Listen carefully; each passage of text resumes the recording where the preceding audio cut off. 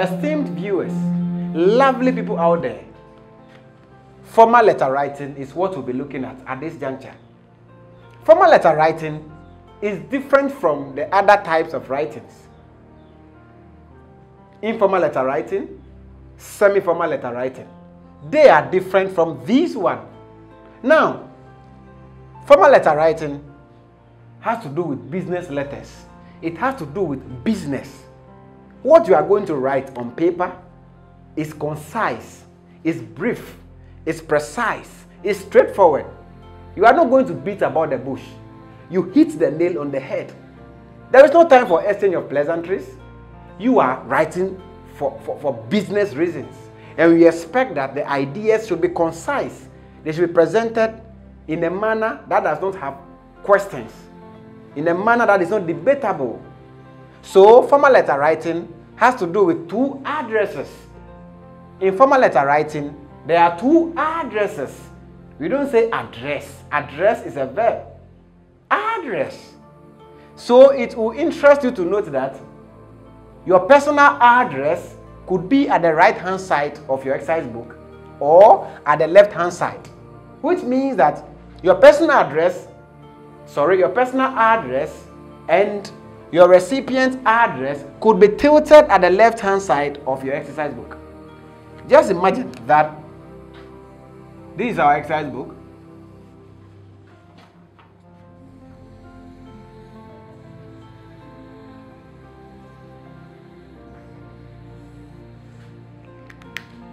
Your personal address could be tilted at the right-hand side, the top of your exercise book, while another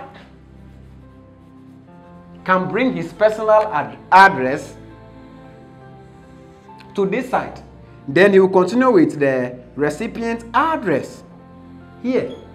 So either the personal address is at the left-hand side, you continue with your recipient address, or you send your personal address to the right side and bring the recipient address to the left side. Both are acceptable.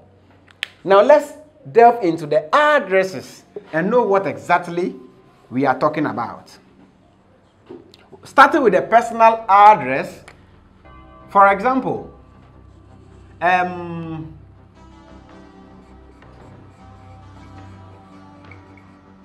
Modern Senior High School,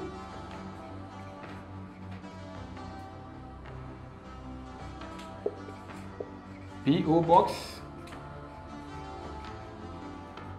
KN 36, Bomb, Eastern Region, full stop. Then, today is May 1, 2019, full stop. Now let's see if what you've written on the board is correct regarding the address. Now, let's talk about the position itself. Now, this is the block address, all of them on the same line. We could also have another one, which will be Modern Senior High. Now, note that it's in small, but you capitalize the initials. Then, P.O. Box 36. Boom. The place. Full stop. Then the date will come under more than. So it becomes 1st May 2019. Full stop. Now there is one thing I will say here. If you want to use punctuation, of course the address here is 4. The name of the institution should take comma. The post office box will also take comma. Then the place will take full stop. The date will also take full stop. If you don't want to bring the punctuation mark, leave it. It's also acceptable. Not to bring the punctuation mark, or you bring it. If it will confuse you, please just leave it. But if you are sure, you are conscious of it, then comma, comma, full stop, full stop. Now there is one thing I have forgotten to say. With respect to the date, you realize that the date is not part of the address. In fact, the date is different from the address. So we expect that in writing the date, you leave a space before you write the date. So there should be a space before the date. May 1, 2019. Full stop. There is space here. The date is not part of the address. Take note that when the month precedes the date, then the date becomes cardinal.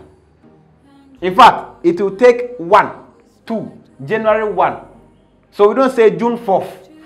It's wrong to say June 4th because you are bringing the month before the date. So it becomes June 4, not June 4th. June 4.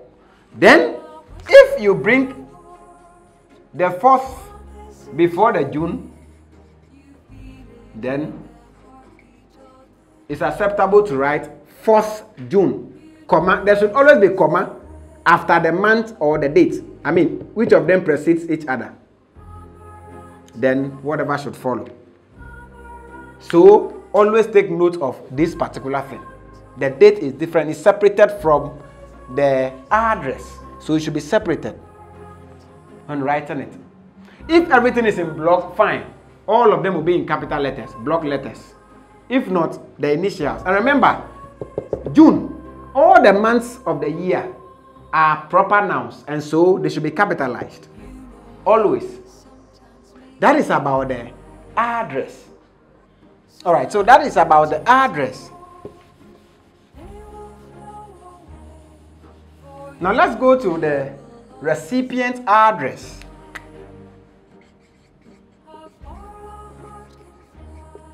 Now with the recipient, yes, it's tilted at the left-hand side of your paper.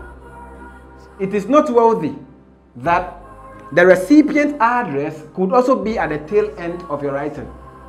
So after everything, you bring your recipient address at the tail end of your write-up or your essay or your letter. Let's look at it. You are writing to Men's Gold Ghana, the manager, or if like the CEO,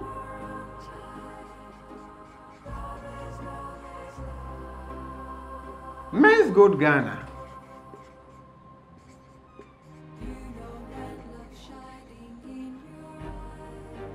PO Box.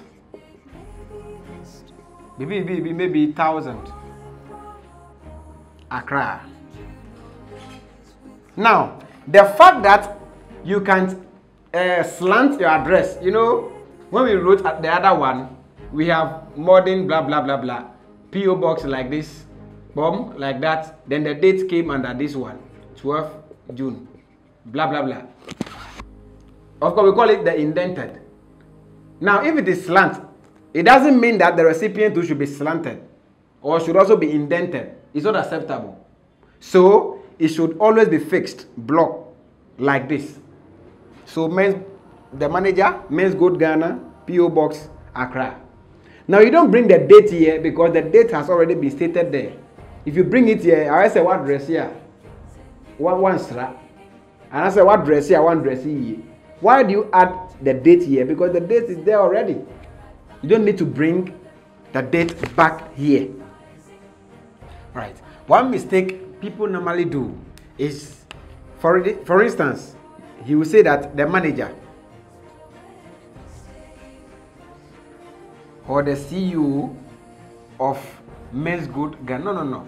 That of something. Cancel the of and bring that institution after the manager. This is the manager. Where is he working? This particular company. The post office box. That is it. So don't write or don't be concerned with of something. For example, if you're in the university and you're writing to your department, some people say that the head of department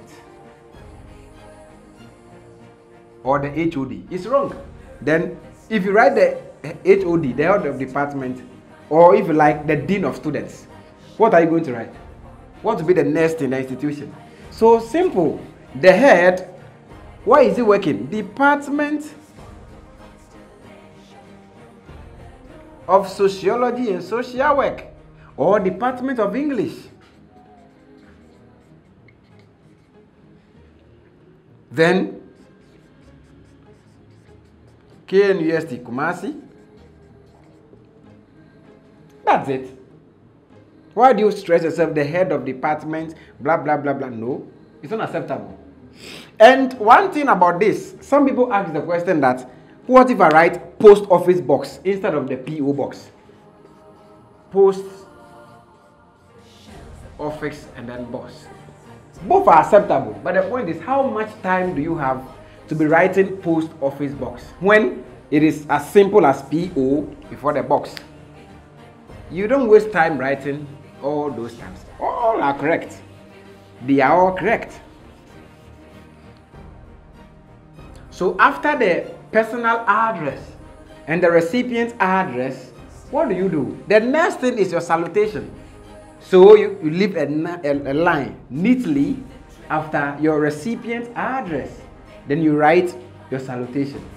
But it is volo compo. It is not compulsory. Others write it immediately after the recipient's address. It's acceptable. Now, if I'm writing dear sir or madam, it's unacceptable to do this.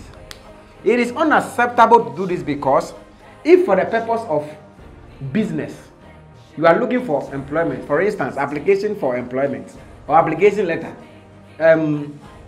if you like, cover letter, and you write dear sir, it sends a signal to the employer that you are the lazy type. These are petty mistakes we do, and we are not employed. These technical mistakes. Why do you write dear sir or madam? Do some background check. It will be in your own interest to find out about the organization you are writing to, the institution you are writing to, the company. Who is the CEO? A female or the male? Now, you should know that dear sir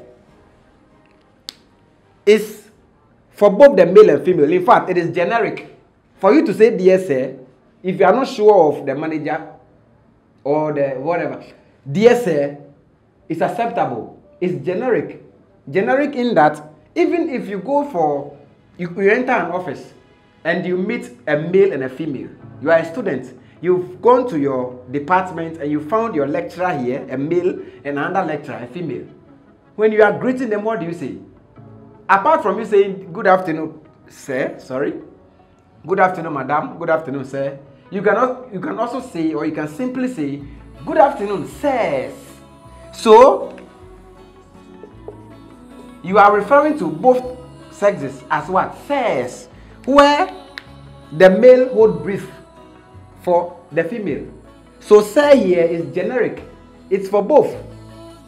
But if you are sure that she's a female, then dear madam, you bring your comma neatly.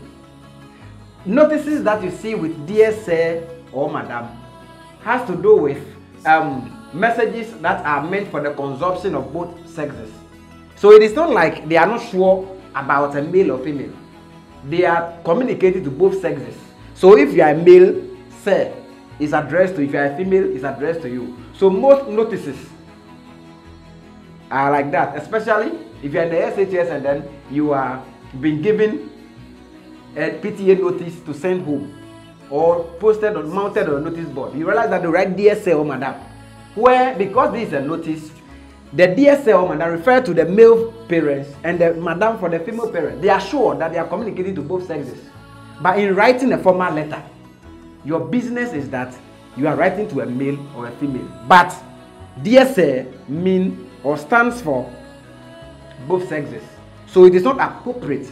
It is unacceptable to write dear sir or madam. Now, apart from bringing the comma, you can also bring colon, and it's also acceptable. But this colon is the American type of salutation. So when someone says dear sir, of course, the sir should be capitalized. When someone brings this, the person is writing the American way. Then the point is that if you use the colon, then all the write-ups should be what? American. Because if you start the salutation with this type of punctuation, then we expect your organization to be Z, American. We expect your center to be ER.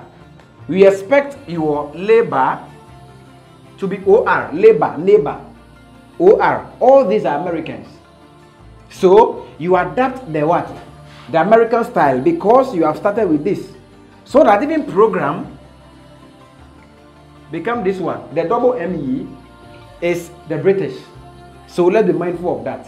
But when you bring the comma, then we expect to see the English, the British writing. So you have organization S, your center becomes RE. Even your labor is OR, OUR, your program is double ME. You adapt the British style. So be coherent in your writing. There should be cohesion. There should be coherence. So that your write-up, if it is British, everything should be British. If it's American, everything should be American. That is just by the way. After our salutation is our heading. The heading is a brief, it's a concise write-up, and it should convey the message clearly. So it will interest you to note that the heading or the title is not a sentence. So you don't end with a full stop. Sometimes it could even be just a word. Complaint.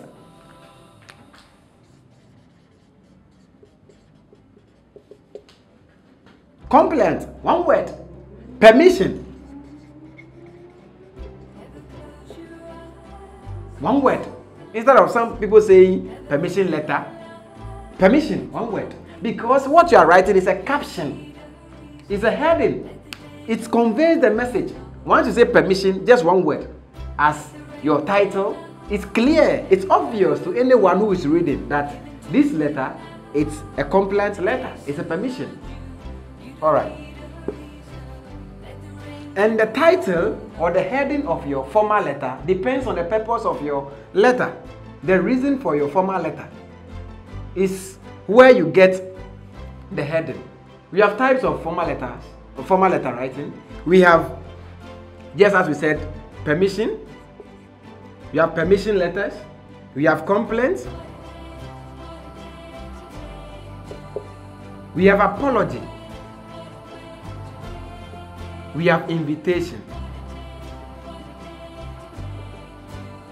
We have requests. All these are the purposes for writing. Is it for apology? Is it for invitation?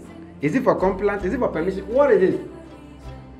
You have this roommate in your hostel or your hall who is disturbing. Let's think about the hall or even your dormitory. Who is disturbing? When it's 12 or 10, 11, when you are coming to sleep, he now knows how to play music. Just say, this time, you are fed up. You are writing a letter to the hall tutor to inform him or her about what your friend is doing. And that is what? Complaint.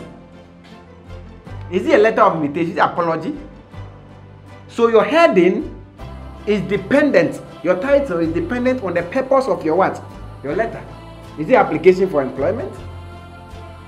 So the title comes from the purpose of your writing. And as we were trying to say, the heading is a caption, it's a phrase, it's not a sentence. So you cannot end a heading with full stop. It's not a clause, it's a phrase. It's a caption that gives a signal, it conveys the message, so that if one sees the heading, he even knows what the body will be. Complaint letter, application for employment as a secretary. I remember when we were in school, a friend of ours wrote something like this: application for employment,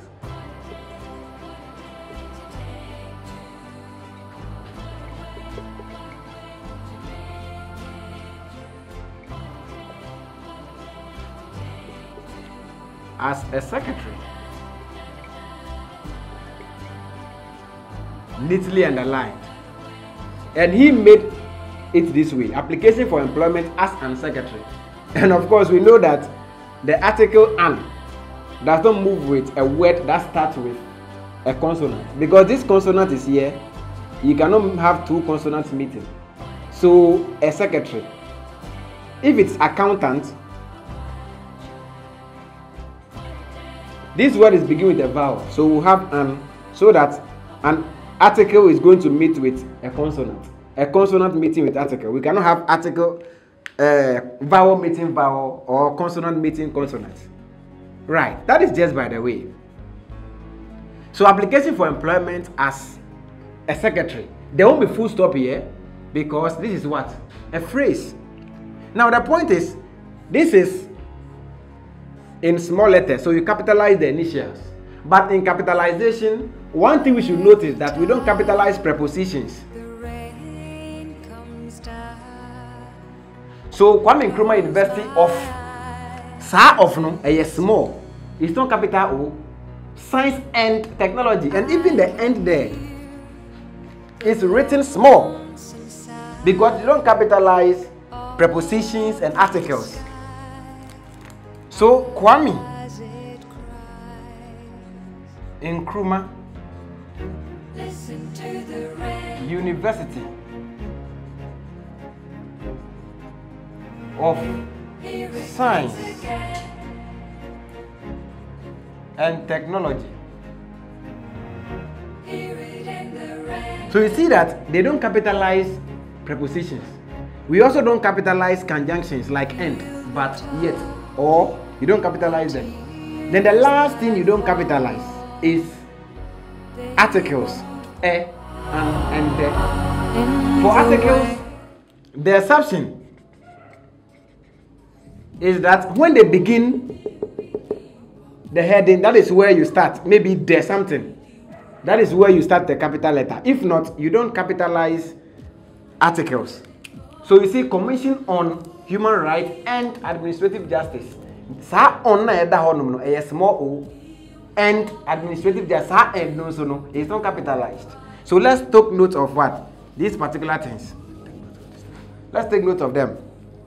So there is no full stop here. It is not done anywhere, not even in Abidjan. Any baby, no long things. Simple. And writing heading is a difficulty sometimes. So we believe that if you are confused as to how to write your heading, normally in about 60% cases, it works when you start with this letter of. Then you bring that in. Maybe letter of application, letter of complaint, letter of invitation, letter of apology. So you see, in about 60% cases, it works when you do it this way. Brief, concise, letter of application. Alright, so that is about the heading.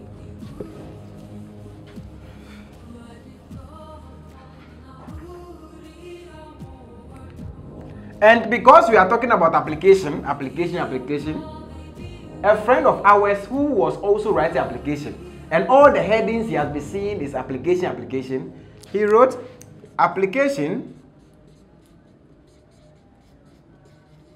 for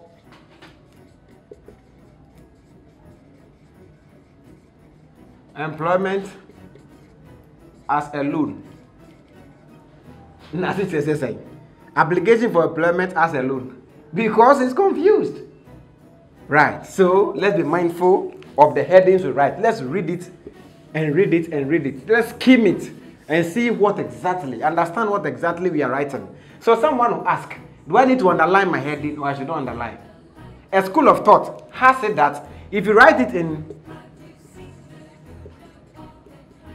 small letters like this,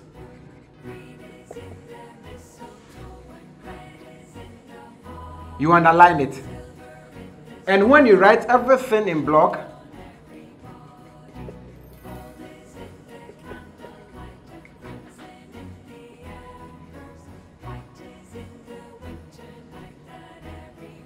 you don't underline it, you leave it like that. That is one school of thought. Another one also thinks that instead of this whole thing, you see, Of late, we don't application letters, we don't handwrite it. We type them. So you bolden it. When you bolden your writing, you know when you take your laptop and you are typing, you bolden your writing, you realize that it becomes separated from the letter itself, the body. So when you bolden it, you don't need to underline it again. If you underline it and bold it at the same time, it is haram. It is a sin to do that. But if you don't bolden it, then you can underline it, because by bolding it, you have italicized. By underlining, you have italicized. So you can use both at the same time, one at a time. You either bold it or you underline it. That is another school of thought. So adapt to which of them is favorable to you. Let us now move to the introduction. But even before we go to the introduction, let us take note of the heading. It is not always that the heading should indicate the job you are applying for. Just as someone will say application for employment as an accountant, another will say that application for employment as a secretary. It is not always that the letter would denote the purpose of application or the job you are applying for. You can just say application for employment, simple, and it is reasonable. Because sometimes even the job is not advertised. You don't see it anywhere. You are just applying. You have finished university, crashing more. You are looking for a job. You don't even know if jobs are available in the institution, but you've written to them. So you say application for employment. Whatever job they give to you, you are okay. So it's not always that your heading should indicate or denote what you are applying for, the job you are applying for. Remember, we have solicited application letter and then unsolicited application letter. Solicited application letters are those that are advertised. Advertised. So, you are writing this application letter because it has been advertised in the newspaper, one of the dailies, in response to your advertisement that appeared in the dailies on so and so date. I hereby wish to be considered the position of, or the position for accountancy or something like that, because you are writing in response. Solicited application. If it is unsolicited, it has not been advertised. No advertisement.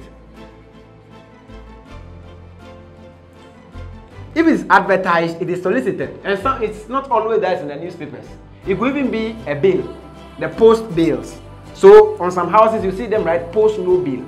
They don't want any flyer or advertised paper mounted on their wall. So they write post no bill.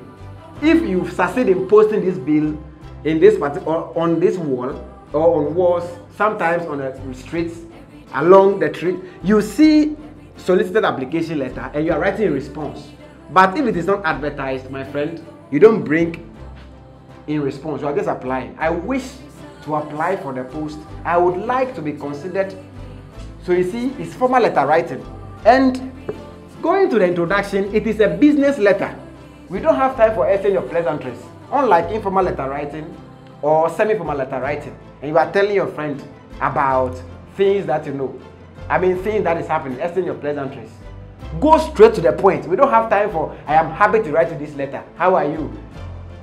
Having not written to you all this while, it's not a result of procrastination. The reason for keeping you in suspense is that my mom had been hospitalized for days at G. And the doctors who had to operate on her had alerted my family that there was a chance that my mom might not return from the surgical table alive. My mind, like that of any other member of the family, has been oppressed by the chances laid against her. What I dreaded and detested more than any word can portray is the prospect of my mom's corpse being wheeled to the morgue. Be at ease, Kwame. Mom sailed through the operation and had been discharged this very day. I would read with thankfulness if in your next letter you tell me how everyone in the village is faring. Kwame, I write this letter to inform you about 3 things that make my school successful. Could you, exchange of pleasantries. You are talking about your mom being sick, talking about the conditions. We don't need this here. Meaning, we are talking about business letter. Application for employment is an example. Apology letter, straightforward. Complaint, invitation, straightforward. So if it is for job, I wish to be considered the post of, I would like to be considered, straightforward. Then, The next thing you could do is to give an introduction of yourself. You introduce yourself.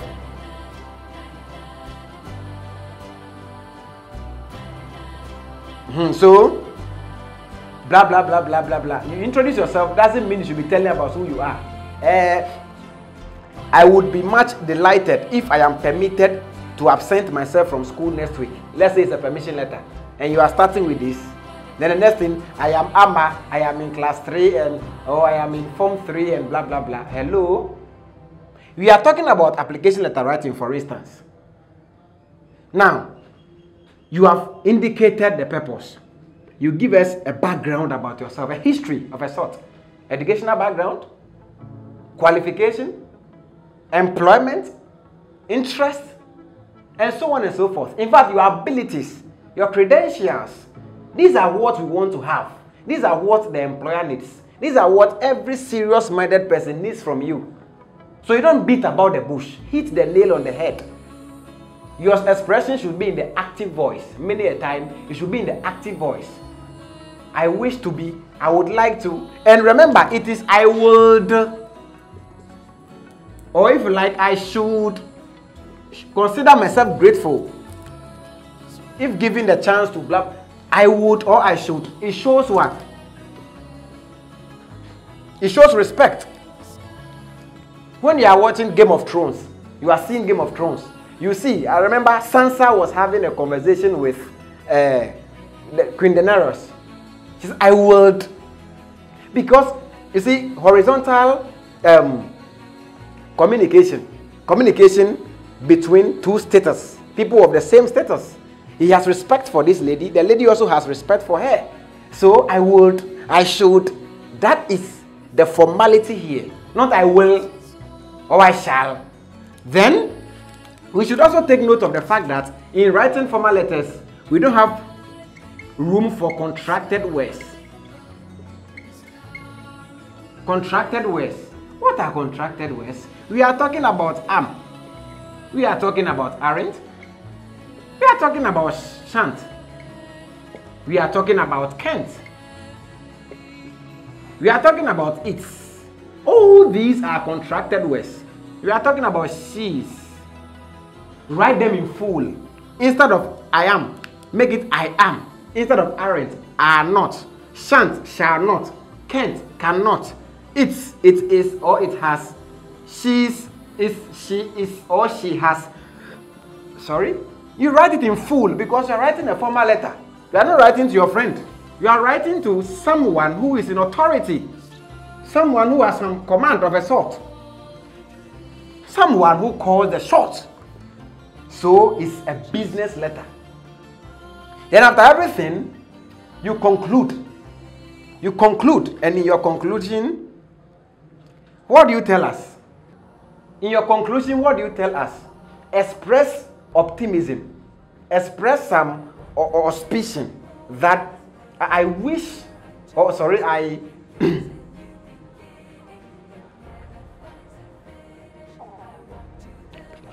all right. Shall we? So in the conclusion, what do you tell us? Express optimism. Express auspicion. I mean, I believe my application would find favor with you. I hope my application would meet your kindest consideration. That is why many people write counting on your usual cooperation. It expresses what? Some sort of optimism that you'll be given the job. Counting on your usual cooperation. I believe my application, I believe my permission, I believe my complaint, I believe this would find favor with you. So you've expressed optimism. Then you conclude everything by using thank you to show some humility, to show some respect. After everything, you bring your subscription, your signature, then your full name, Juliet Ibrahim. Then you bring your email address. Sorry, your email address. Not your email address. Address is a verb. Your email address.